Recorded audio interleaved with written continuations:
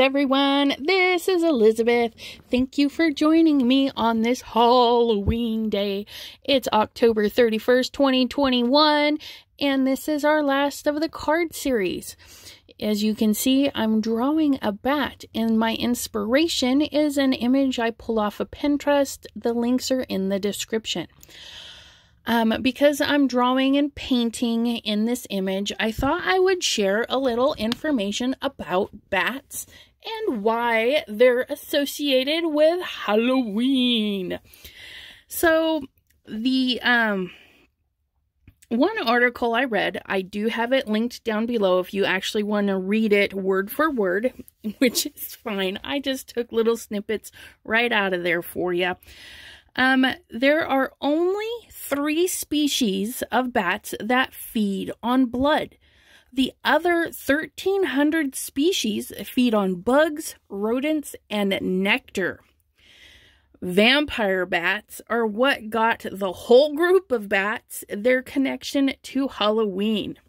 And in 1897, Bram Stoker's Dracula showed vampires transforming into bats, and this further solidified bats were vampires. And another bad rap that they get is their association to witches.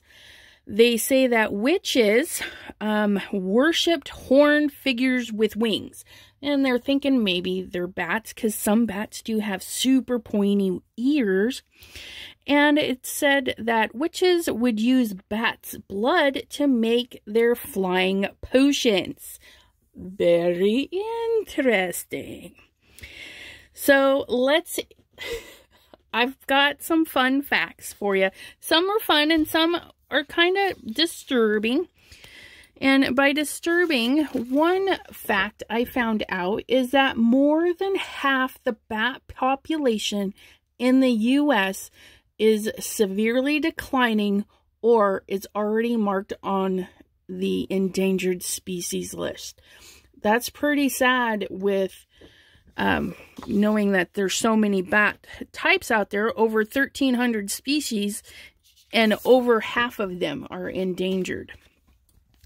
So if you see a bat and they freak you out, just turn and walk away. Just walk away. So here's some more facts. Bats are not blind and actually see very well. Their echolocation helps them feed at night.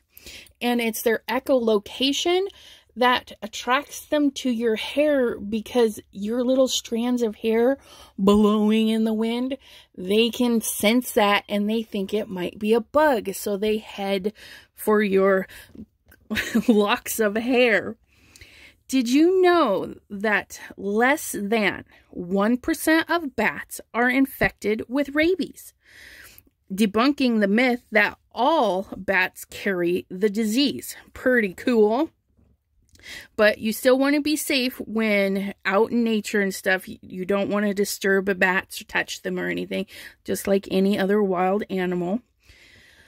Some think that bats and mice are related, but bats are more related to humans than to mice. And bats are the only mammal that can sustain flight. I did not know that. And speaking of their flight, bats can fly at speeds of 60 miles per hour. That's faster than Grandpa in the Hammer Lane. Isn't that crazy? Bats can find food in total darkness, which we kind of knew by their echolocation and everything, but they don't need one speck of light to catch something. They can eat up to 1,200 mosquitoes in an hour. Isn't that insane? So if you have a huge mosquito population, hire a bat to help you dwindle them down. Some bats hibernate in the cold months in caves. Baby bats are called pups. And most bats only have 1 pup a year. That's kind of crazy. No wonder it's easy for them to go extinct if they're only having one baby a year. Bat poo, also known as guano, is super rich fertilizer. So when you've got your bats helping you take down the mosquitoes, collect their poo, and fertilize your garden. Fun little tip there. The flying fox, my favorite bat species, is the largest bat family or largest species. So it's the biggest out of all of them, and it lives on islands in the South Pacific. They're really beautiful. If you haven't seen a flying fox, I will try and post a picture at the end. They're gorgeous bats. Pollid, P-A-L-L-I-D, pollid bats actually eat scorpions. Isn't that crazy? Ugh. I can't imagine eating a scorpion. That's just yucky. And the Bracken Bat Cave in Texas has the world's largest bat colony. Isn't that insane? Everything in Texas is bigger, they say. Why not have the biggest bat cave too, right? Well, I hope you found this fun and interesting today. Sorry I don't have a more exciting card for you, but I was 30 days of creating Halloween and fall cards. I got stumped. I was actually stumped. But if this inspires you to do a little bit of research and you want to share it, go ahead and post it in our group, Chat with Sassy's Crafty Friends. Or if you're inspired to create something, maybe you want to try a little sketch or a drawing.